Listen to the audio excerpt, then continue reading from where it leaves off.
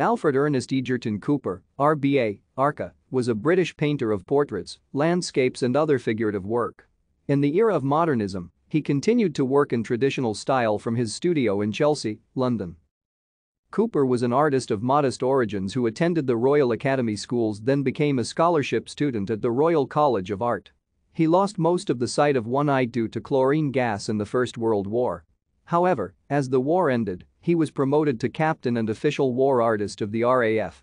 After producing military paintings of aircraft and RAF personnel, he went on to paint King George VI, Winston Churchill and Barnes Wallis, besides various earls and other worthies. He was a teacher of art, he restored old paintings, and he produced sporting pictures, murals, and paintings for illustrated newspapers. He took part in the painting event in the art competition at the 1948 Summer Olympics. His work is held in numerous collections, such as the National Portrait Gallery, the Imperial War Museum, the Guildhall Art Gallery and the Parliamentary Art Collection. Cooper was married with one son and lived most of his life in London, where he was president of Chelsea Art Society. Thank you for watching.